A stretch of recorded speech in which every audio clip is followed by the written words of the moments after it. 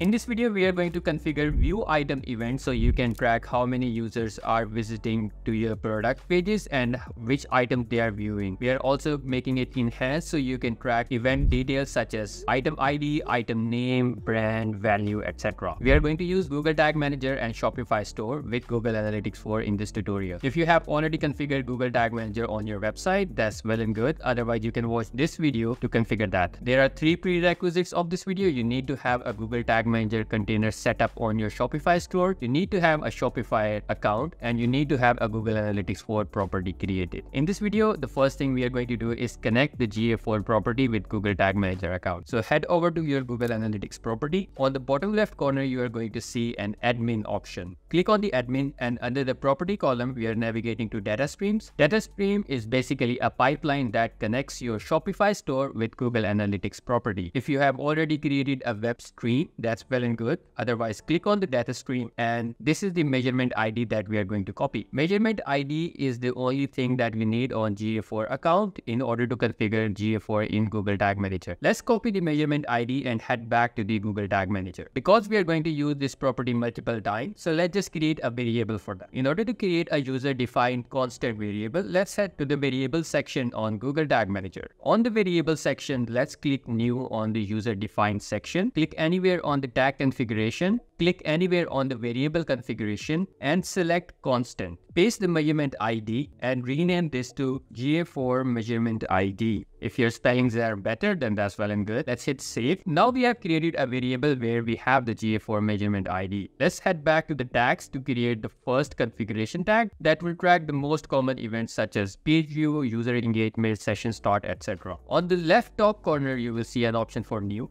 We want this tag to fire on all pages, so under the triggers, we are going to select all pages. And on the tags, previously we used to have GA4 configuration tag, however, that has been replaced by Google Tag. Let's select the Google Tag and under the tag ID, we are going to use the measurement ID for GA4. Let's select that and we don't need to do any additional configuration for this one. And let's rename it to GTag GA4 configuration tag. All right, you can have more than one Google Tag on your store, so it's good that you rename it based on GA4 or Google Ads. Let's hit save. So this has created the GA4 configuration tag. So once you have created GA4 configuration tag, this will track all the basic events such as page view, user engagement, session start, etc. Now we want to create a new trigger that will track the view item event on GA4. Let's head to trigger and create a trigger that will trigger this event. We are going for a custom event which is called view item. Let's search for custom event and let's call it view_item. View item is a GA4 standard event name. However, if you have Google Ad or any other integration or app connected with the website, this can cause issues with that. So what we are going to do is instead of using the standard name, we are going to create a custom GA4 name because we are in control of the data layer too, so we can manage this ourselves. Let's copy this name and create custom view item. The only reason for renaming this from view item to custom view item is to avoid any kind of duplication and issues when we are triggering these events in Google Tag Manager. Let's hit save and go to tag. We have created the trigger for the view item event and now we have to do is create a new tag that will send this view item event back to the GA4. Let's select the trigger that we have created and under the tags we are going to select GA4 event. It is asking for the measurement ID. We can select the variable that we created earlier, and for the event name we are going to use the standard event name for view item. Let's save this tag. This is GA4 custom event for view item. Let's hit save. Let's do a preview and connect the debug view with the website to see how the integration is working so far. We can visit to one of the product pages to see if the view item event is being triggering or not. So now we are on this page and we can see that the GA4 tag is firing on the website. Let's head over to the debug window and we can see that the view item tag has not fired. That is because the Google Tag Manager is configured to send the event. However, we need to configure the Shopify store to create this event first. You need to have some sort of coding experience. However, if you follow this tutorial line by line, everything should work fine. Let's go back to the Shopify store in order to create the view item event data layer snippet. Click on online store and click themes. It is better to create a duplicate of your theme in case you mess something up while editing the code. Let's hit edit code and go directly to the theme file. I have written a JavaScript code that you can use, and that will be linked down in the description. We are going to create a snippet for this one. It's better to create snippets so everything is in its own code. Let's create a snippet for dataLayer product. Once you have created this file, paste this code here and hit save. What this snippet is basically going to do is going to create a view item event. However, this snippet is not on the website right now, so we need to make sure that this code fires on the website when the product template page has been viewed. So we are going to create one more snippet file in this snippet. We are going to create one more snippet file in this one for head section. Let's create head dataLayer snippet, and you can paste this code right here and hit save. Now all we need to do is go back to the template file and locate where we have Google Tag Manager code and bring that snippet here. So in your Google Tag Manager code, we are going to include head dataLayer file. All of this code with word-to-word instruction will be found in the blog, so you don't have to worry what you need to copy and paste it. Once you have included the dataLayer code, what this line of code is going to do is this will paste this code on the whole Shopify store, and what this code is doing is that this will see if the template is product, and if the template is product, it will push this code on the page. Let's go back to the website and hit refresh on this product template page. Let's open these side by side. Alright, on the product page, we can see that a view custom event has been triggered. Let's open the data layer to see what kind of information we have in this one.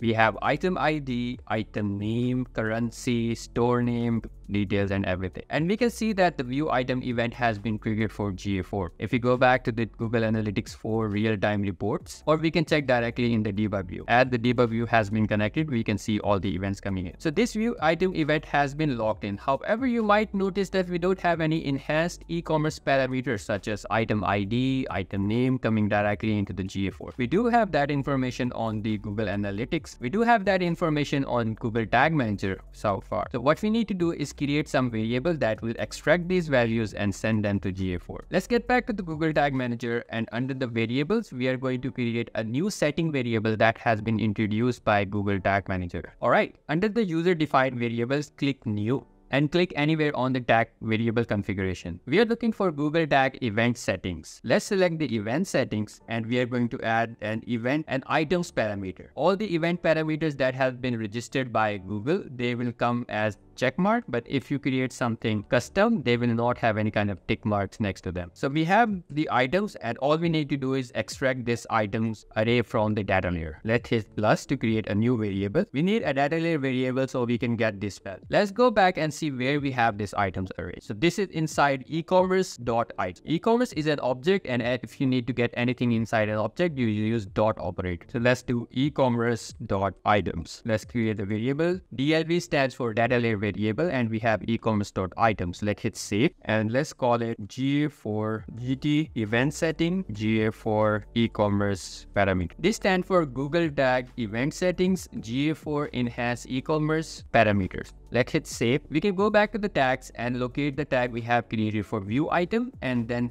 send this event parameter as that. Let's go to event parameter and select this parameter. This tag will now have the items array inside it. Let's hit save and do one more test using preview mode. Let's go to any of the product pages now to see if everything is working alright or not. So this is the view item event that has fired, and it has all the event parameter details. Let's click on this GA4 tag. Now we can see that it has sent this items array back to the GA4. Let's verify this on the Google Analytics 4 property. The view item event has been received, and now it has a new items array which contains item ID, quantity, price, and every other detail. GA4 usually takes 24 to 48 hours to process this data into e-commerce reports. However, now you are effectively tracking view item events with all the event parameters back to the GA4. You can modify this event parameter with a few more details, such as adding currency variable, value, and some more things. We are going to look at these things now. However, you can completely quit this video right here and everything should be working fine. Let's go back to Google Tag Manager and click on the variables tab. We are going to create a variable for value and currency. Let's click new and click anywhere on the tag setting. As we saw in the debug window, we don't actually have a value parameter coming in, so we need to create a value parameter ourselves. For that, what we are going to do is use a custom built event variable that has been created by other people. You can find this on the template gallery, or you can just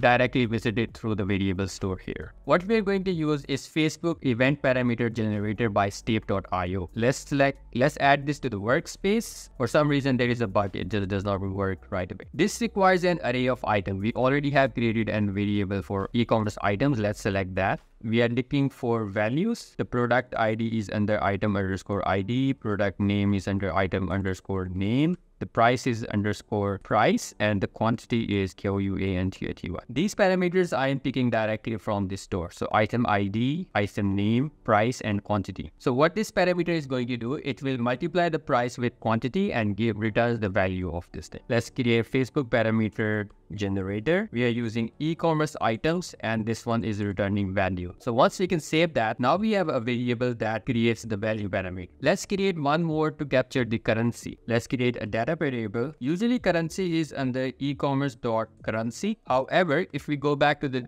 event that we have created, it does not have a currency variable. However, it does have a currency variable inside the items array. So we are going to create a backup variable for this one. What backup variable does is that it will look for ecommerce.currency parameter, and if the ecommerce.currency parameter does not exist, then it will default to a different value. Let's just create a default value for the backup currency parameter. This is going to be ecommerce.items.0.currency. We are using .0 to get the first items in this object, in this list. Let's rename this as DLV. All right, now we can hit save, and now we have the currency as well as value in this one. Let's also save this one. Perfect. Now all we need to do is send this information back to the Google Analytics 4 when the event fired. We can add this information manually. However, we already have created a variable, so let's just edit that existing variable. We are going to send currency, and we are also going to send value. The value is under Facebook parameter generator, and the currency is under current. Let's hit save and hit preview to see if everything is working all right. Or this is the last test we are going to do in order to make sure everything is working all right. Let's go to any of the product pages.